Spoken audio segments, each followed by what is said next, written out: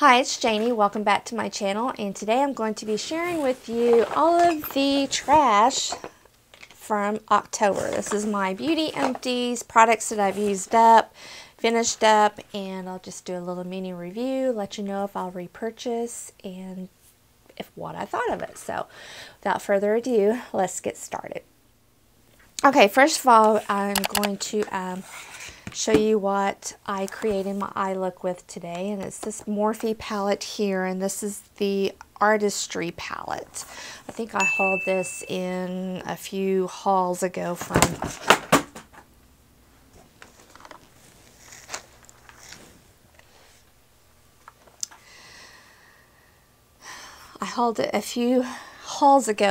Ulta, as I just dropped it. But anyway, that's what it looks like, and I used this purpley color here, and then the teal color.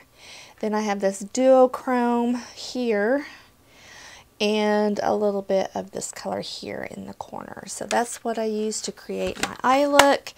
My blush is Morphe, and this is the blush palette. I don't know which one this one's called, but it's this one here that has all the cool tones in it. And I have this color here on as my blush. And then my lipstick that I have on, I don't know what brand this is. I'm almost certain that it's ColourPop, and it's in the color Scrooge, but that's the lip that I'm wearing. So just thought I would share that. So anyway, let's start with some empties. First, from Saturday Skin. One of my favorite Korean skincare brands, and now they are being sold at Sephora, but this is the Featherweight Daily Moisturizing Cream. Perfect for a daytime moisturizer. It works really well under makeup. I liked the fact that it had this little pump on the end here, so you could just pump the product up. You didn't have to dig your finger down into a container. Highly recommend the Saturday Skin line. It's a wonderful Korean skincare brand, or just a skincare brand in general. Then from Shiseido, I finished a sunscreen, and this is the Extra Smooth Sun Protection Lotion in SPF of 38. I would definitely repurchase this. I have a couple other sunscreens that I'm using right now, but then I'm going to go back to the Shiseido because I just really like that brand of sunscreen the most, and that was for the face. Then for Morphe, I have a setting spray. This is the continuous setting spray. It's like a little aerosol can. I really did like this. It's fairly inexpensive. You can get it at Ulta. You can use your coupons on it. The only problem is it was such a fine mist that you couldn't really tell if you were getting it on, and so I think I overused it for that reason, but it really did work as a setting spray, and I think I will probably go back to this in the spring and summer, because it seemed to really have worked back during the summer when I was using it with keeping all the makeup intact. A product from Skin Food. I was not a fan of this. This is the rice mask, wash off mask. I didn't care for this. I won't repurchase this. Yeah, I just didn't really, I don't know. I just didn't like the texture of it. It was like a cream. Then it had these chunks of rice particles in it. I didn't care for it. I'm not going to repurchase that. Then for MAC, I have a cleansing oil for makeup. This does really good with getting the makeup off. It doesn't irritate the eyes. It rinses really good. It kind of, when you put water to it, it turns into a little bit of a milky consistency, and then it just rinses off very nice. And this is a good product to use, especially in the winter time, so you're not drying out your skin. Another product that I really enjoyed, and this is the Mrrebates Essential Sea Cleanser, and I would use this of the morning as my morning cleanse. Very much enjoyed this. It had little particles of, I think it was like some kind of citrus in it, so it was a little bit exfoliating, not harsh at all, but I did like that and would consider repurchasing that, but I have some other products that I'm using right now, so I don't need a cleanser. My makeup remover wipes, I talk about these in every Empties. These are from the Apple brand, and I get these at Big Lots. Oh, this was a sad day when this was empty. This is from Belif, and it's the True Cream Moisturizing Balm. Not the Aqua Balm, but the Moisturizing Balm. This was a perfect nighttime moisturizer for me. Oh, and I could kick myself for not buying the big tub of this during the Sephora Beauty Insider event. But I didn't because I was like, well, I have some other moisturizers that I need to use, but I'm already missing this. So, I don't know. I may have to pay full price for it. But anyway. Then from Timeless, I finished the 20% C plus E plus ferulic acid serum. Kind of on the fence with this. I don't know if I really seen just dramatic results from this, from a vitamin C. I don't know. I'm going to be trying another vitamin C. I'm trying a new vitamin C right now. I'm not going to talk about it. And then I'm going to be getting a new one in December. It's on back order. And then I'm going to kind of compare. But this was okay, but I think this was very inexpensive. But I think I really like the Drunk Elephant one better than this. But anyway, it's just that Drunk Elephant's so expensive. A product that I did enjoy, that I know I liked, and this was from Mizon, and it's the Snail Repairing Foam Cleanser with snail.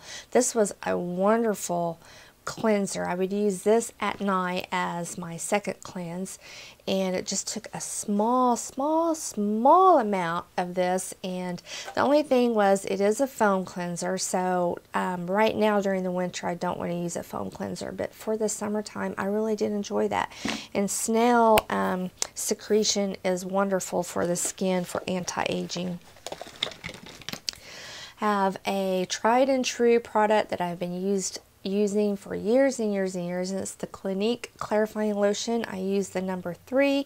I use this morning and evening. I take off my makeup, I do a cleanse, and then I will use this just to make sure that everything's off and that all the dead skin is off, and then go in with my normal skincare regime, and swear by that. Have used it for years.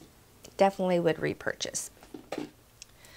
Then I have an eye product from SkinCeuticals, and this is the AGE Eye Complex, and it is an eye cream, and I really did enjoy this. This was, to me, seemed like it was more of a firming type eye cream, so it definitely would have to have a moisturizer on top of it.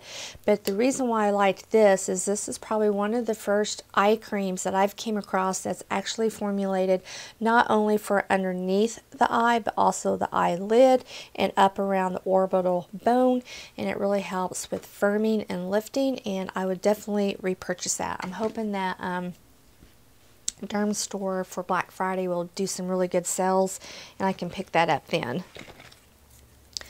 Deluxe size sample of one of my favorite hair products, hair brand, and that's Weedad. And this was the Advanced Climate Control Heat and Humidity Gel. Was perfect for the summertime, and I would just mix this in a little bit with the moisturizing gel that I like from this brand, and really helped back during the summer with humidity, and would definitely purchase the big size of that. Then I have a product from Marc Jacobs. This is a makeup item. This was called Close Up. This was a limited edition product a long time ago, and it was a little 3 section. It had a highlighter, it had a matte bronze, and then it had a glowy type bronzer, and it was 3 little strips, and you can mix them all together or you can wear them separately and use that up. Can't repurchase because, like I said, it was limited edition. It was okay, but I did finish it. I had it for a long time. Now this product I did not like. This is a Marc Jacobs mascara. I don't even know what one this is, but I did not care for this at all. I think it came in a kit or something. I don't know how I even acquired it, but I didn't care for it. From Dr. Brandt, I have the Glow by Dr. Brandt Invigorating Retinol Eye Cream. I had this for a while. I bought it on clearance at Ulta. I would use it off and on. I wasn't consistent with it, so therefore I didn't really see any results from it. I'm sure if I would have used it consistently every single night or every few nights, I probably would have seen the results that you would get from using this product. I don't know if I would repurchase it. I don't even know if you can buy it anymore, to be honest with you. So there's that. Have some cotton rounds. These are the Up and Up brand, the exfoliation ones. They were okay. I guess I must have liked them because the other day when I was at Target, I bought another pack. So I guess they were okay.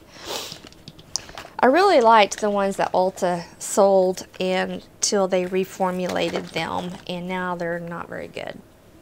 A deluxe size sample of the Living Proof Curl Defining Styling Cream. I didn't care for this. I used it. I like the one that's from Wedad a lot better, so I wouldn't purchase that. Then the last two products that I have is from Laura Geller, and these were the Balance and Brighten Balance and Bronze Foundation and Bronzer in Fair. Both of these were in Fair. Half of it was the bronzer, half of it was the foundation. I didn't really care for that format because it was really hard to use just half of it at a time anyway. So what I ended up doing, and the reason why there's two of these, is that I ended up depotting them out of this and then crushing them up and making them into a loose powder, and then I just added them into my loose powder box with my Coty Airspun powder, and that's how I'm using it up. So I wouldn't purchase those duos like that again. I don't even know where I even got these. I've had them for a while and they were kind of getting a little bit dried out too. So anyway, that's how I acquired two of those. So that is it for this month's Empties. I hope that you enjoyed, and I will be talking to you soon. If I happen to not put up another video this week, then I hope everyone has a wonderful, wonderful Thanksgiving and enjoys your time with your family and friends, or however you celebrate. Anyway, just enjoy and enjoy the day. So thank you so much, and I'll talk to you soon. Bye.